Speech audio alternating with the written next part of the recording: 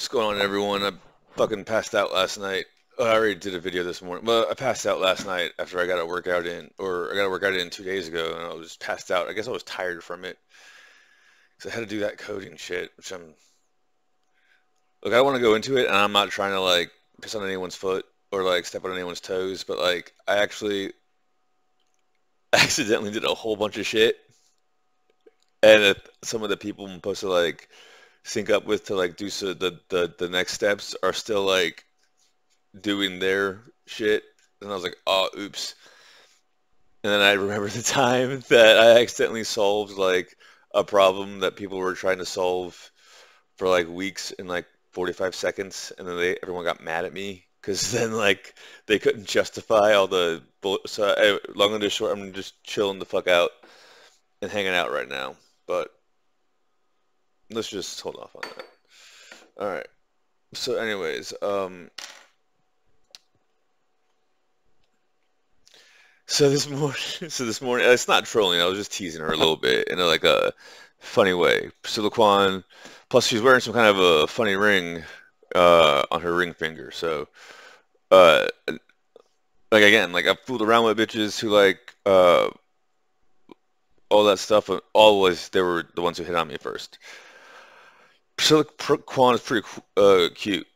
She's pretty cool. And if she wants to slide in my DMs the same way that Tiffany did, I will consider it. But even though we're still arguing and all that bullshit, uh, I guess you could consider it. I'm in a long distance. Cookie Light is like, I, I see what you're doing. I'm in a long distance, whatever the fuck with Tiffany. I guess you could consider it. We're still like, I'm good. Look, again, I'm doing like whatever you want to call it. It's like, remember that time when I said like, if you don't do it, it's worse than if you do, because at least if you do it, it's like, well, it was your fault because you're the one who made me do it and all that bullshit. It's kind of sort of like that. But uh, I also think it's coordinated. I think Tiffany and Priscilla Kwan probably would be in like texting each other and be like, why don't you go to DC and see what he does? Oh, I have to go to Korea to do some shit. Uh, I've never dated a model, actress, singer, producer bullshit, and like she's their that stupid song she made, that stupid fucking twatty fucking prancy fancy is being sung today. Look, remember when I said, okay, so I'll just say it the way it's in my head. When when Jeff Smith beat Dominique Valera, which was in like 1979, so I know it's old news, right? But I remember specifically what they did not do was go, "Ha, you suck, you short motherfucker! I knocked you out. You fucking tapped out. Fuck you, fuck you, fuck you. You all suck. Fuck you." No, they said, "Good match. Thank you very much. I can't wait to fight my next opponent." The reason why they did that, as opposed to telling everyone off, is because there used to be a thing called being a good sportsman, right? You don't want to affect anyone's bottom line. That's how you pay your bills. That's how you feed your family. That's how you pay your rent. All that bullshit, right? The dollar, money, especially with inflation and all that bullshit. So,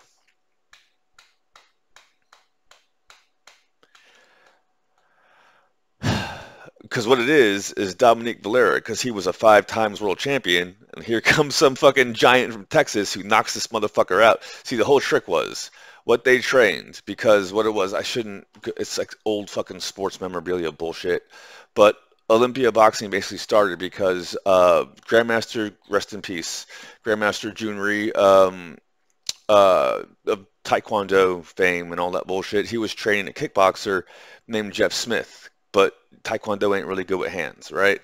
And Coach Jones was training a middleweight named Mike Baker, and those two fuckers started sparring. And what they came up on the conclusion was, uh, if you're in kickboxing, especially American shit, like it kind of sort of works in Muay Thai, but they throw elbows and knees, so you have to like mix it up and do other shit. But basically, most of what boxing is just endurance and pain, tolerance, and throwing punches, right? So like you do that shit where they like throw the medicine balls, like ready to protect, right? Like all that bullshit. And you have all these drills. Like, dude, coach used to like you would be like hitting the bag or like doing the drills, and he would just come by with a stick and like hit you and shit like that. And you had to just take it. And then like some motherfucker apparently complained like after I left and all that bullshit. And when I came back, he was like, "Yeah, I have to do one of these things now, or they're gonna sue me again." And it was like one of those like soft pad thingies. Dude, that fucking hurt. Cause I was like hitting the bag and all of a sudden like whack. And I was like, he's like, He's like, you would think you're gonna see every punch that hit you? And I'm like, so I started hitting the bag again, whack. And I'm like, what the fuck?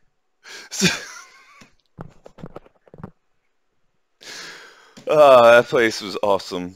Anyways, so they trained Jeff Smith on fists because you can just swat the kicks away basically and then punch them is what it is. So that's how he won. Yeah, because and also with your hands up, you're in a better position to protect from a kick. Because Dominique Valera's like big show finishing, show stopping move was he had a triple kick. It was like a left, and then like a reverse, and it was all to the midsection. Because if you can't breathe, you can't fight. But if you watch the fight, Jeff Smith blocked every single one of those, and then he retaliated.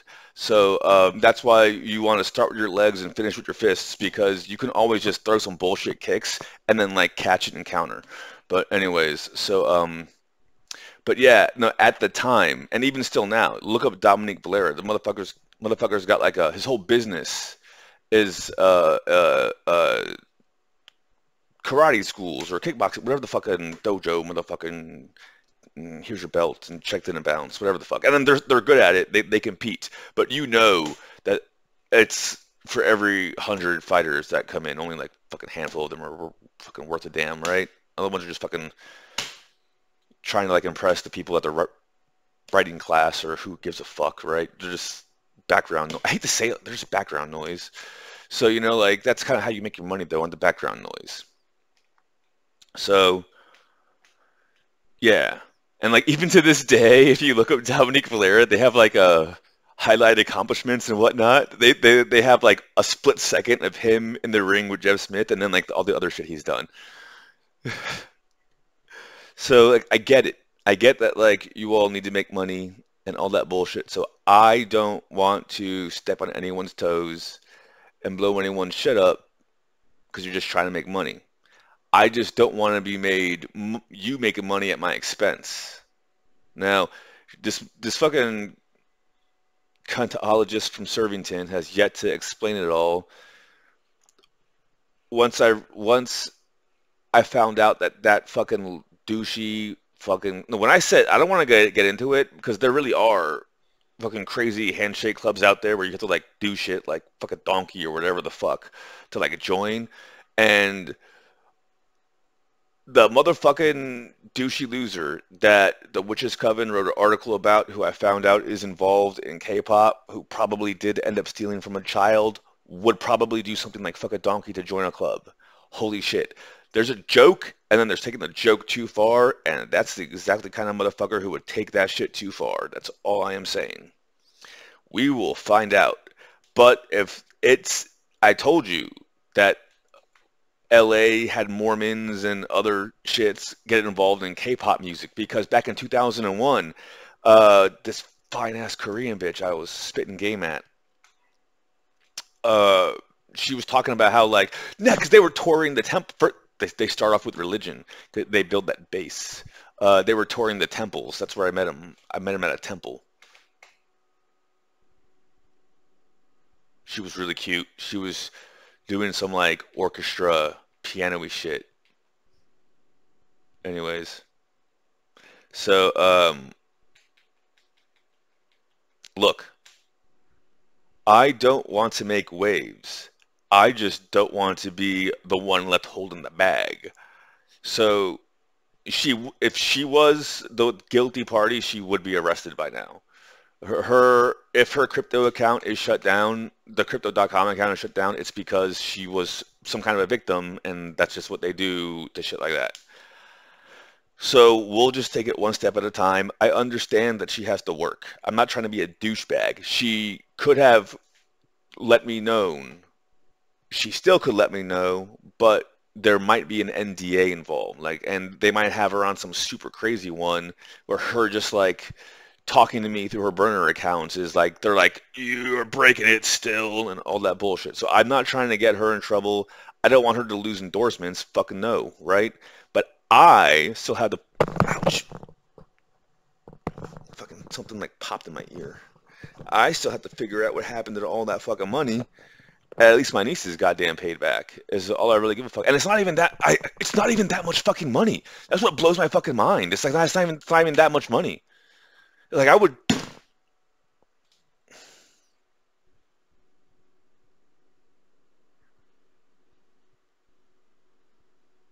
Good luck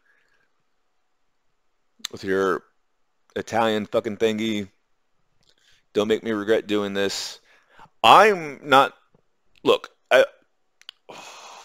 people always tell me that like ever since I was a kid, they were like always putting me in like advanced classes, and I actually didn't like it because I got into a lot of fights that way.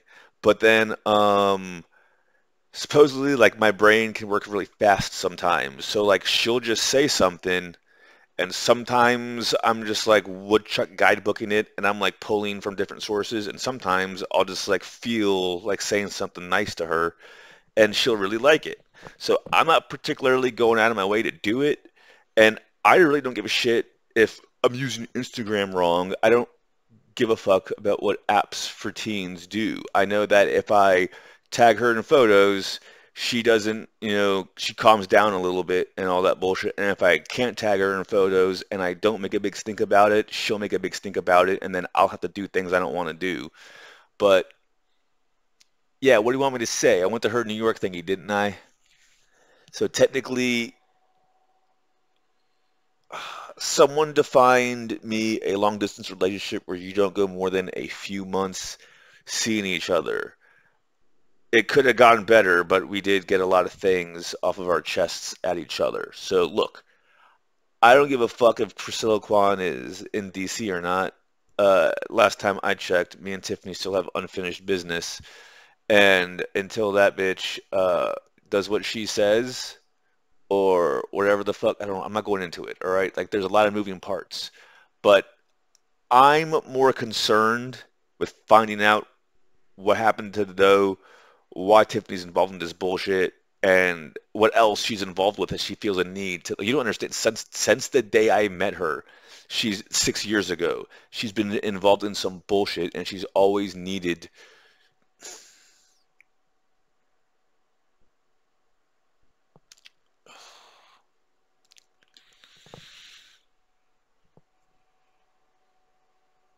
Let's just say she definitely plays the damsel in distress trope extremely well. Let's just say that. So, yes, dear, LDR still on. Just you really know how to push my buttons, and I guarantee you this whole thing, Priscilla Kwan in DC, is planned out. I guarantee you. It's fucking Wednesday. I'm an adult. I have shit to do. I'll play Partial Young afterwards and all that bullshit. And if Priscilla Kwan wants to get lunch and she wants to do an interview and all that bullshit, I'm an adult. I can do it without getting my fingers wet and all that bullshit. I can be, like, I appreciate your videos and all that bullshit. I just not worth the headache. Now, if I find out that Tiffany's been wasting my time with this horse shit, which, why would you waste 6 years of my time? But just, I,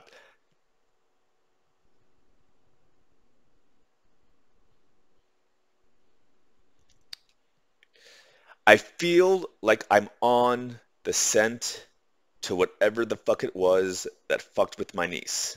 So I honestly just view Priscilla Kwan coming to DC as a distraction from that. When that shit is done, I would love nothing more than I'll take it to Fuddruckers, I'll take it to the Barnum and Bailey, whatever the fuck. Cirque du Soleil is probably coming back to town soon. But I've said this before and I said this again. My niece is going to come first because if anything ever happens to anyone, I'm the one who gets custody of her. I'm basically I'm her backup plan. Like if something was to go wrong and everyone in the family on her side of the family was to like if like family units like if the family unit got taken out, she would come to me, whatever the fuck that's called, right? So like I have to make sure that she's taken care of. So it's not enough that her money has been returned by me. I have to like whatever the fuck it was like that has to go down. Like that had like it's been injured, it's on the run, but there's a trail leading to it. And from what I understand, whoever the fuck it was that douchey loser, again, it could be nothing, but that douchey loser apparently had $15 million dollars or some shit like that and some kind of a stock, and they're liquidating it at a loss right now. So all I know is that remember when I gave that little speech about like I'm an artificer and I can one-shot things all the time? Yeah, I didn't even get a decent hit on it, but I got a hit on it. So something got hit and something's on the run and something's got a trail leading to it. So when that's done, we'll talk about the other bullshit. But until then, I'm busy. So if you want to slide into my DMs and you want to like invite me to something or interview for something, sure. Like I'm an adult, I can do that. Now, if you throw it at me, I'll probably take it because you're hot. Something tells me though that you and her are like up to something, and I'm not gonna take the bait because not even about you two, about my niece. Is fucking 10 years old, and some douchebag out there thought that they could get away with some bullshit by targeting a 10-year-old. And that fucking cult bullshit I was telling you that does all that creepy weirdo shit. The human veal cult, their obsession is with hurting children. So we're not going to play that game with my niece. Someone crossed the line and either Tiffany was involved in it or used as a bait or whatever the fuck. So that is what's going to happen right now, dear. And when I find out what happens with that, then I'll make other decisions. But basically, like I'm focused, I'm hyper focused on whatever the fuck this shit is. It's not going to go away. Like we're going to get some kind of like answer to it, and then we will see. Have a nice day.